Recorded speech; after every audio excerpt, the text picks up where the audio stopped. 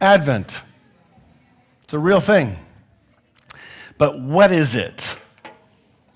Advent really does refer to this idea, or could mean the word coming or the arrival, anticipating. And in the church, it's meant a couple things. Number one, the advent of the Lord in flesh, in human form at Christmas. This is the one where obviously, that made the word Advent kind of popular. But the Advent is also in the Word and Spirit. It's the Spirit of God has come through Christ, as Christ, in Christ, and made a physical presence in this earth. And then lastly, the final Advent, when our Lord will return in bodily form and glory, whatever that will look like. There's lots of varied opinions on that, and my understanding is being expanded in that department. Each meaning stirs joyful anticipation of what God has accomplished and is doing and will bring things to completion. Advent is not just the completion of Christmas arriving. It's the advent of what Christ has already begun in you and me.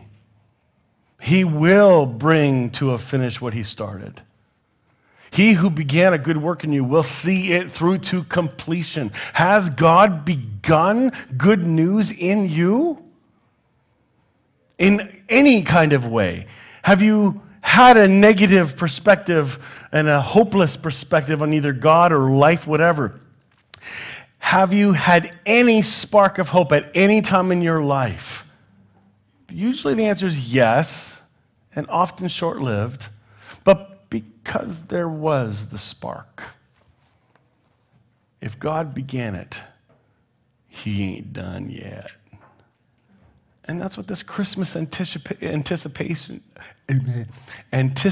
is for, is to become aware. Now, I know we're crazy busy, and for some of us, it feels like Christmas is like, shoot, I haven't even got my tree up. I don't even have a tree yet.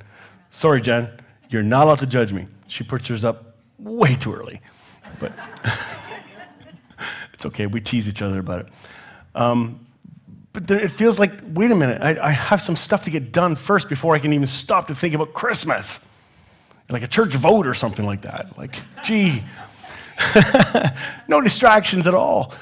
And yet, the history of the church has shown us there's value in beginning the fourth Sunday before to begin the process of waking up. Not that you don't know it's coming, you do, because look at all the dumb advertising and the crazy lights out there. Man, you should have seen the Amish Christmas light tour. Oh, it was dark. Bad. But you see these things going on. You see that there's a hustle and bustle. The kids get excited. If you're a poor teacher, oh my goodness, the wild ramped upness that happens with children, as you get closer and closer to Christmas, because they see the lights, they see the color, they see the presents. And by the way, I heard a really good trick for parents. How many of you have a fireplace at home? Okay, here's a great idea. Wrap up some empty boxes, package them up, make them really nice. When your kids are bad, you say, oh yeah? You throw one in the fire, go, Watch them change their behavior really fast. I love that one. Just think about it. Empty box, yes. But there's an anticipation going on. There's excitement. Here at Hope Fellowship, we have a different anticipation. And we had a Grounds and Grace coffee time on Friday, and I was reminded of something very important. Yes, we have an anticipation of a new location because we have to move due to landlord redirect, and they have new plans for this spot. They told us it might happen when they bought the place, because they took over and bought this building a year and a half ago, or whatever it was, maybe even 2 years ago. So it wasn't like a complete shock, but it was a shock because I thought we had more time, only to find out we didn't. And then the coolest part, a man walked in and said, hey, you guys looking for a place? We have a building that's too big for us, and we need someone to come and share. I think we're fine. We got another year or two. 3 days later, I messaged the landlord. He said, well, actually, March 1st, we'd like you gone. Wow, call that God incidents. You can't plan that stuff. So there's an anticipation and excitement building and brewing. And yet there's a flip side, and I caught this again. Not that I hadn't thought of it, but the way it was worded on Friday, went, wow, we need to give people time to grieve. A lot of people put sweat and blood in this place. Terrell's already crying about the stage and sound booth because he put so much sweat and blood into it. But there are others who painted, put up drywall. There are others who measured and put glass in windows and doors and electrical outlets, and people who hung sound equipment, ran wiring through the roof. There's a ton up there. I'm going to take every little bit. Anyway, there's a sadness. There's a sadness about leaving what you're comfortable with. When we first moved in, there was an excitement about, wow, we have our own place. We don't have to set chairs up or sound equipment every week. Yes! It was wonderful. Kind of relax a little bit. Say, let's throw a plant over there. Hey, let's throw some dishes in the cupboard. Oh, I have some extra sugar. Stop bringing your extra stuff from now on. No more extra stuff at all. Okay? Nobody's allowed to bring anything extra that's generously being donated, like extra plates and cup. None of that. No more. Because we can't. We're actually having to purge now. So thank you for the generosity, but give it somewhere else for now until we move and figure things out. Anticipating. They're anticipating cleaning out their closet. We're anticipating trying to figure out how to organize things. But there was an excitement when we first came in here. And it was very exciting. We were proud of it. We were the church in the mall. We were known as Shop and Pray location. That was our cheeky little saying that we had. Can't use that one anymore. Those days are going to be done. And there's a grief, a sadness associated with that. The mall is not our identity. You have to remember that. We're the church in the mall. That's how everybody knows us. That's only the location. Do they know the message? The message of hope, the message of grace, the message of identity in Christ. Are we known for the love of Jesus we purport? I think that's something we need to remember as we move. That is who we are. And maybe we haven't done a great job in the last couple of years because we're so focused on survival. Do you know what I mean? It's not easy.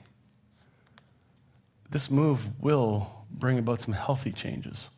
It'll wake us up to take that, what do you call that thingy when you use flour and get all the stuff out of it? Or a sifter. Like it's going to sift and purge the chunks that shouldn't be there.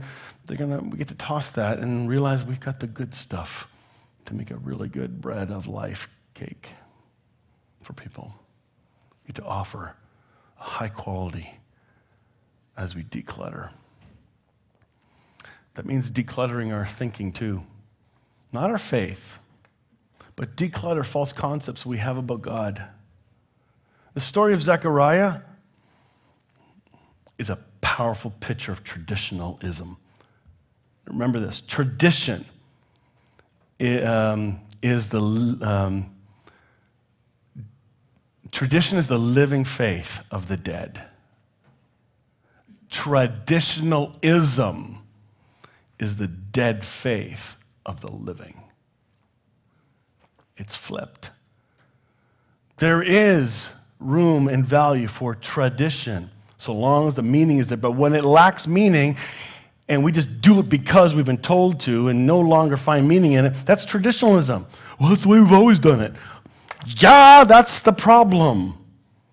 Advent has been going on since the early church. I think it was 4th century. Let me have a note on that. Did I write it down? I don't know. I think it was in the 4th century that Advent became a formal part. So that's like 1,600 years. That's a good tradition. It's been done in a very boring way often, but it doesn't need to. We can bring life to it.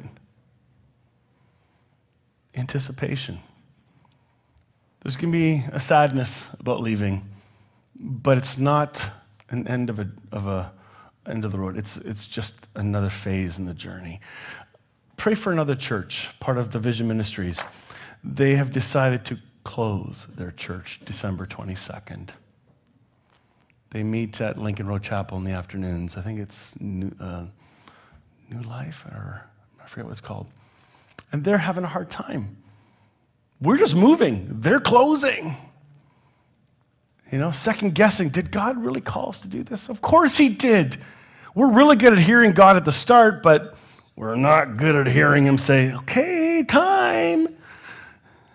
We're not good at that at all. Or, I'm making a course correction. Are you okay with that? No, it's the way we've always done it. We've heard the Bible stories the same way for lots and lots of years.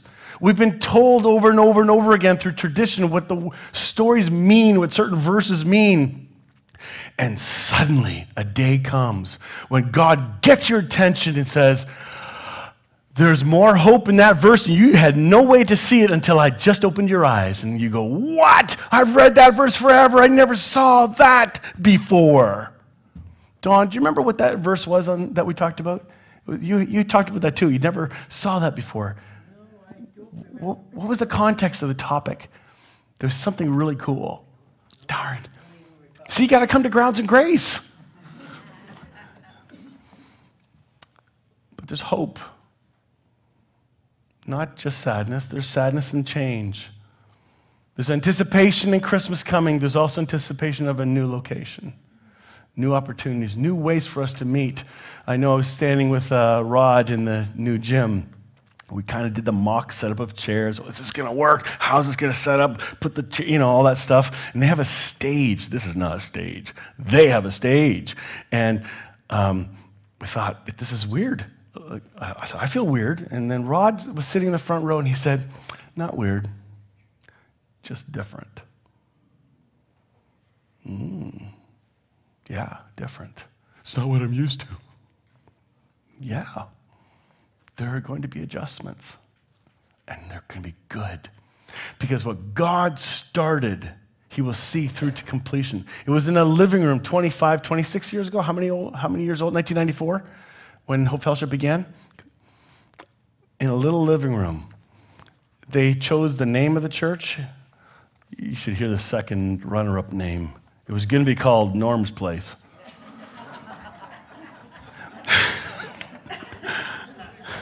But now it became Hope Fellowship.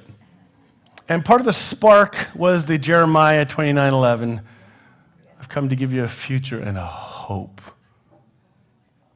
Not to tear you down, but to build you up. And somebody can get all gracialistic and go, that's old covenant. Yeah. Go play your violin somewhere else. This is still good news. You can still repurpose some old verses that bring hope and encouragement. It's okay. Let's not overanalyze. Because I think the New Testament a bridge to Jeremiah 29:11 is Colossians 1:27. Psst, here's the secret. Christ in you, the hope of glory. We anticipate hope. God has brought this church from a tiny nucleus to what it is now, of who we are and whatever it is. And where it's going, we just don't know, except hopefully Elmira, that part. But what's the future really going to hold? People are asking, what about 5 years from now, 10 years from now? I don't know. We won't know until next year when we have 2020 vision. Ha, come on. That was really, thank you. I got a fan. We won't know. Let me remind you what happened in the story of Zachariah. He walks in to the holiest of holies. And by the way, he's part of, I think there's, if I remember can I cheat? No, I deleted that too. There's just too much info. I think there are 24 groups of religious leaders that ran the temple. Hundreds of priests in each one, and only once a year was this event done where one priest would go into the holiest of holies and do the sacrifice. It was an honor, once in a lifetime. And he comes in, and it was just another day It was something he'd observed his entire life.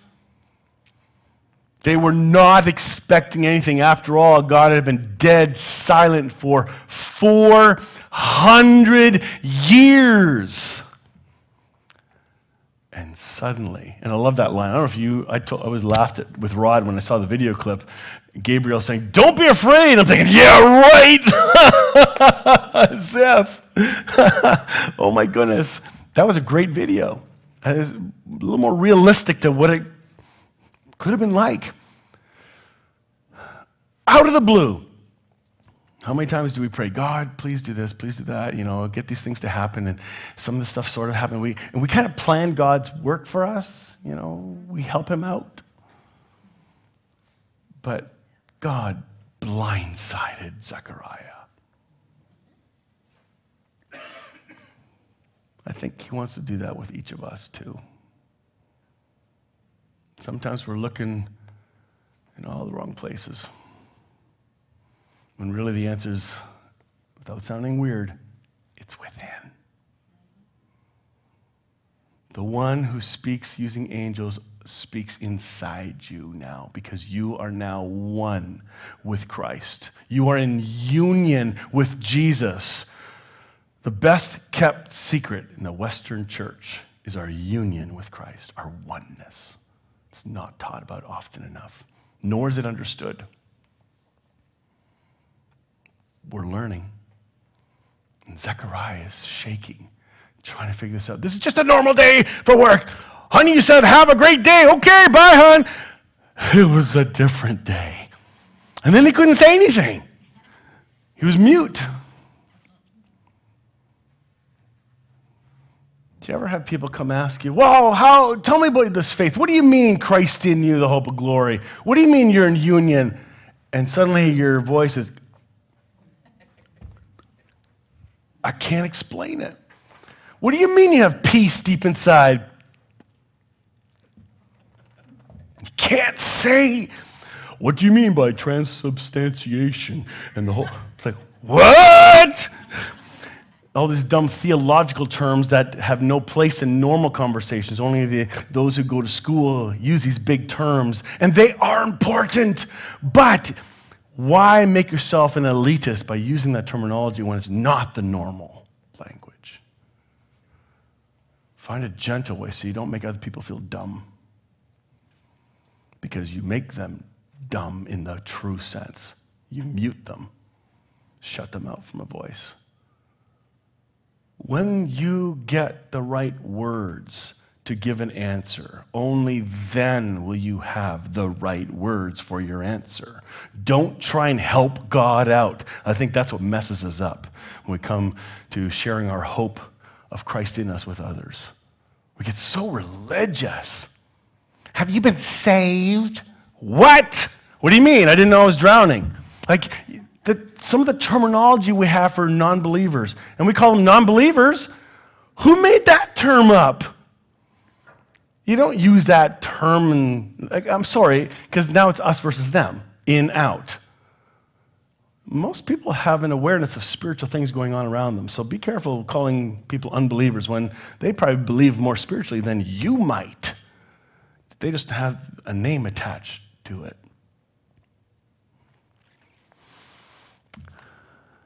Zechariah got blindsided, and the call for Christ Mass came.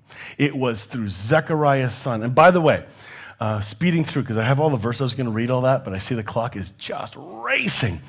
But what ends up happening is when the baby is born, they're supposed to name this child, and some wisecrack person who thinks they know tradition, his name will be this.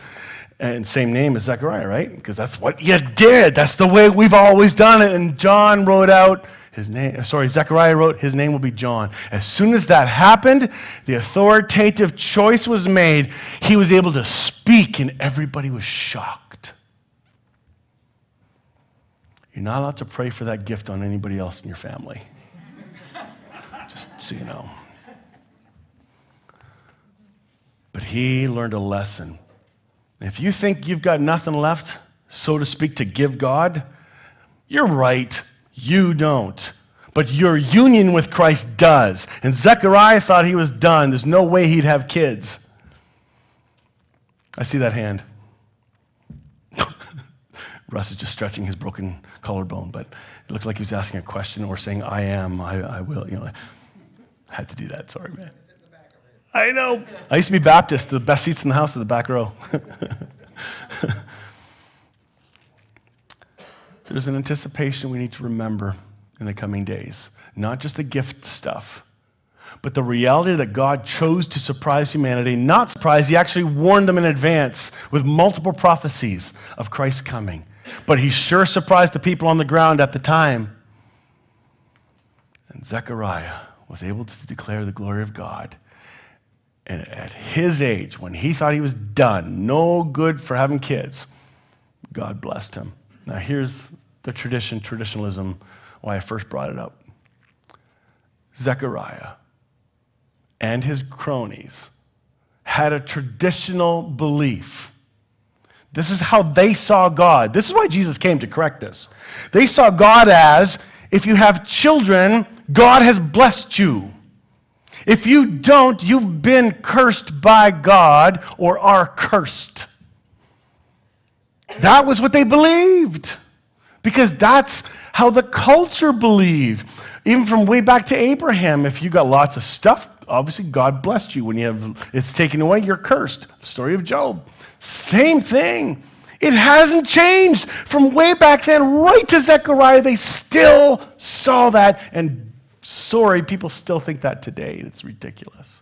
They have a faulty concept of who the loving God really is. He's not cursed you. He's blessed you. So don't attribute your circumstances to a blessing or a curse. Oh, I didn't tithe last week, so that's why I got a flat tire. God's going to get his money one way or another. What? I grew up with that. I literally grew up with that. No. The God who blesses and curses based on your behavior doesn't exist. It's a figment of your imagination.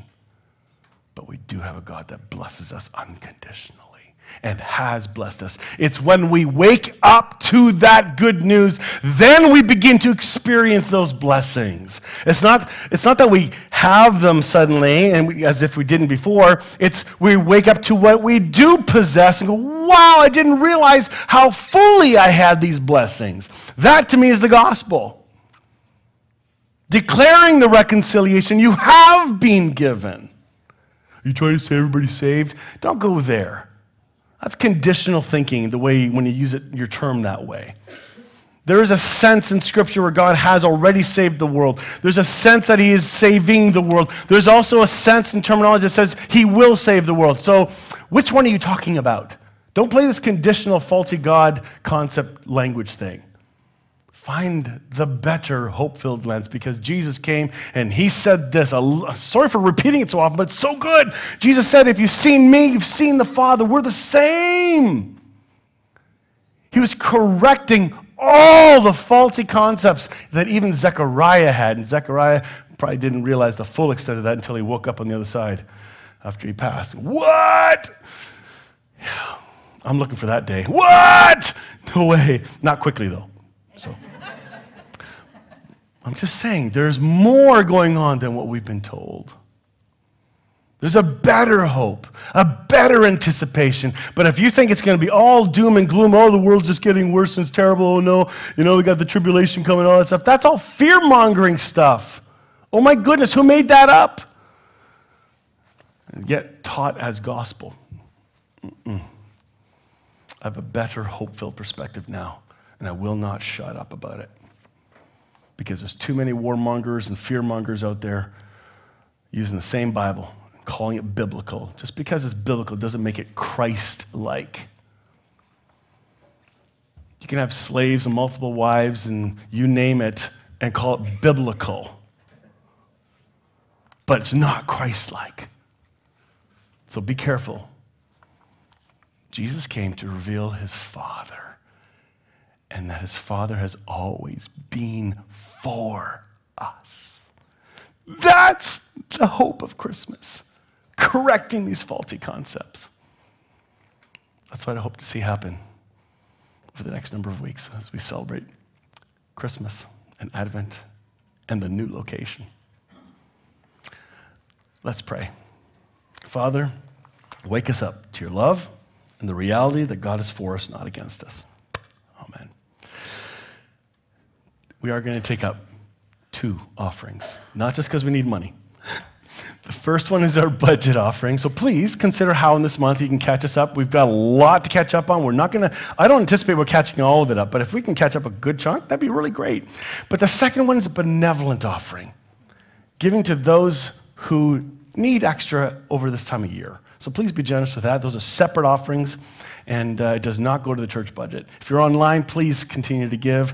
Thank you for those that are sending donations. I can't believe it. There's some individuals that bless our church every couple months with a beautiful donation. It's like, wow, there are people in our church that probably don't even give that much. I'm shocked, and I'm thankful. God's got something up his sleeve here, and I'm glad to be a part of this. So in your heart, whatever God suggests for you to give, that's what you give. Don't let anybody tell you how much and clobber you and guilt you into giving. It's supposed to be with a cheerful heart. I'm still waiting for that laughter Sunday when we do take up our offering. But anyway, you know what I mean? You get the attitude. Father, thank you that you are the one who provides for us. You've already provided a potential new location. You provided a new financial future. So Father, bless what comes in. May we be wise with it. Amen.